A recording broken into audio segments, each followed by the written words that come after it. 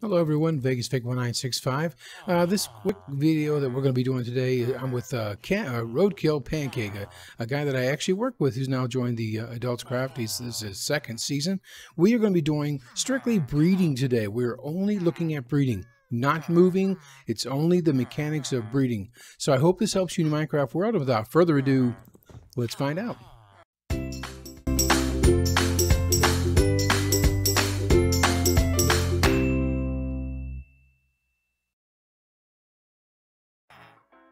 The best villagers probably to use are going to be unemployed villagers. I know people use those villagers to breed with that already have jobs, but if you can see the clock there, it says 13:33. That's basically 1:30. This is the work day for villagers that have jobs, and they will not breed.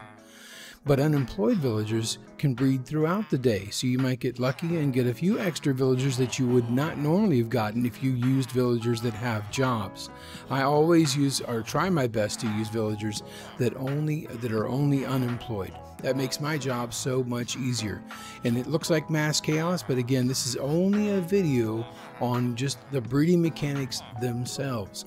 Now, above the beds, the babies must have 2 blocks of airspace. As you can see, we have the bed on the ground, and then we have 2 blocks that you can count, I guess, the glass blocks to show there's 2 blocks of airspace. That's the bare minimum. If you do not have that, if you've got a slab there or it's obstructed and they can't get to it, then that will not work. You will get angry particles. So if you've had that happen to you, that's the reason. The game will look to see if there's 2 blocks of airspace above the bed, and that's so the babies can jump on the bed. If you don't have that, again, you'll get angry particles and they will not breed. Now, the food I like to use is bread, because it only takes 3 bread each. So if you have, for example, a breeding pair of 2 villagers, and you set down 3 beds, and then give each of those villagers 3 bread, they will breed during the correct times of the day. They will breed to give you another villager. And that's for the Java side of things. The Java side of things, it will depend on the number of beds, just like it does on Bedrock.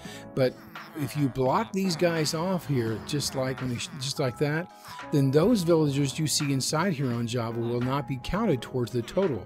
The game will then look and see that you have, like we have 24 beds here, and then these villagers will then breed to meet the number of beds that you have there. They again will not be counted. Now if I open this up, then they will be counted. Now that doesn't work that way for the Bedrock side. For the Bedrock side, these guys can be blocked off in here and they can still claim a bed out over there, so it'll count towards the total. So it's a little bit different for the Bedrock side. Well, that's about going to wrap it up for me and Ken on the Adults Craft server on breeding. Just a short, quick video to help you in your Minecraft world if you're having trouble with breeding or just want to learn the basic mechanics or something that's a little bit easier. So if you like this video, click the like button. If you want to subscribe for past or future videos, click that subscribe button. It really helps me and lets me know I provide great quality content for you guys each and every week. So until next week's video, thank you very much for watching, guys. Bye.